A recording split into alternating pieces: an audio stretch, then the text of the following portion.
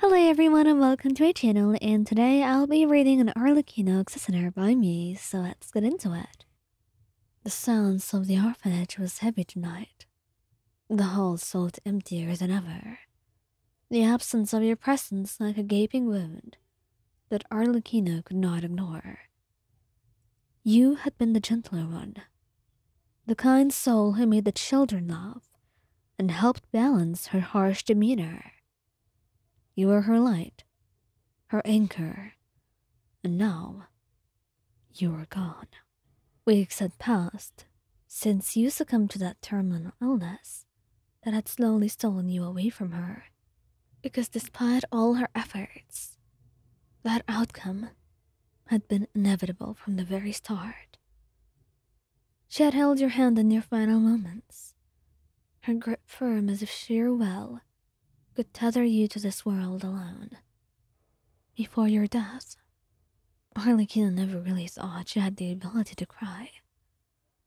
But now, when children were asleep and the orphanage was quiet, the tears came unbidden and unstoppable in ways she had never expected. Tonight she left the orphanage under the pretense of needing air. The cold wind bit at her skin as she wandered through the streets of Fontaine at night. Her expression unreadable, but her heart heavy. She didn't have a destination in mind.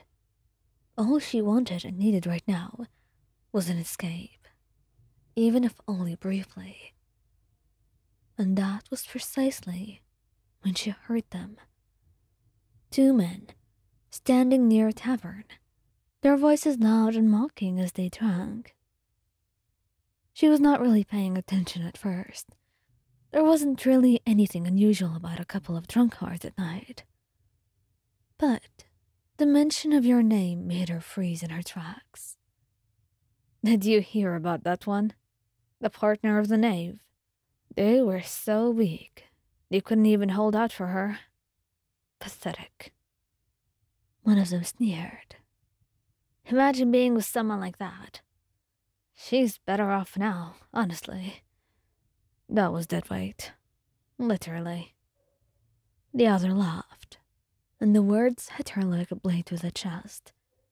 Arlecchino's hand clenched into fists at her sides, her nails digging into her palms. She had tolerated many things in her life. Insults, betrayals, maybe. Even assassination attempts. And that was all usual. It never really upset her. She always had a way to deal with them. But hearing your name sullied by these vermin was something she couldn't really stand. So without a single word or warning, she stepped into the dim light of the street lamp, her imposing figure casting a shadow over the two men.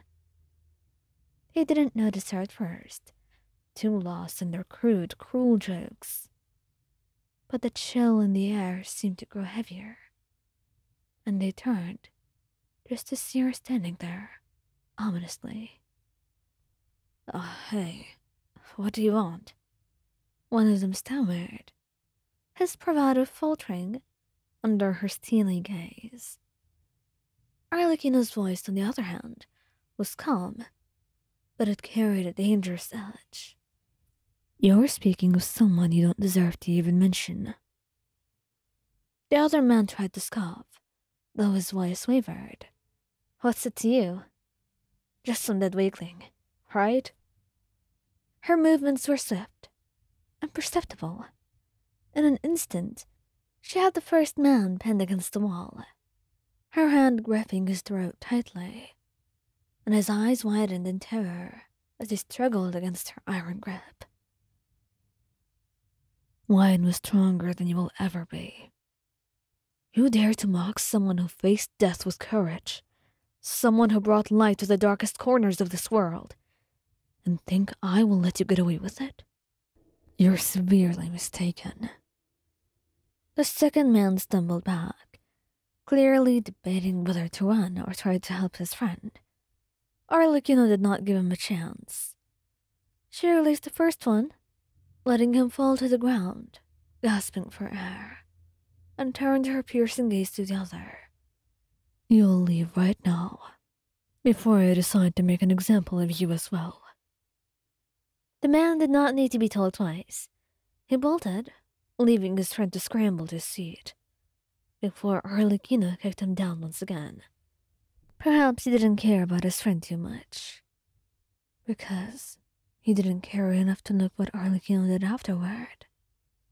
And once she was done, she stood there for a moment, her chest heaving as she tried to calm the storm raging within her. Her hand twitched at her side, itching for more. But she knew this wasn't what you would want. You had always urged her to take a gentler approach, to temper her wrath with reason. It was a lesson she struggled with, but for you, she tried. I'm sorry. I couldn't let them tarnish your memory, she whispered, the words directed to the empty night sky. And soon enough she returned to the orphanage. And the children were still sleeping peacefully. The warmth of the building felt stifling compared to the cold outside. But it reminded her of you, the way you had brought warmth into her life, into this place, and the way it lingered even now. And sitting in the quiet of your previously shared room, she pulled out a small keepsake of yours, a locket with a picture of the two of you inside. When you bought it, she had thought it rather cheesy, but right now, she couldn't help but appreciate you for getting it. She traced her fingers over it, her heart aching with the weight of your absence. And this time, when the tears came to her eyes again, she just closed them and took a deep breath, willing them to stay there. She wouldn't cry any longer. She couldn't, because now she was once again alone, with no one to rely on. You were gone, and that was the way it would remain. And there wasn't a single thing that she could do to change that. But at the very least, you would stay forever in her heart.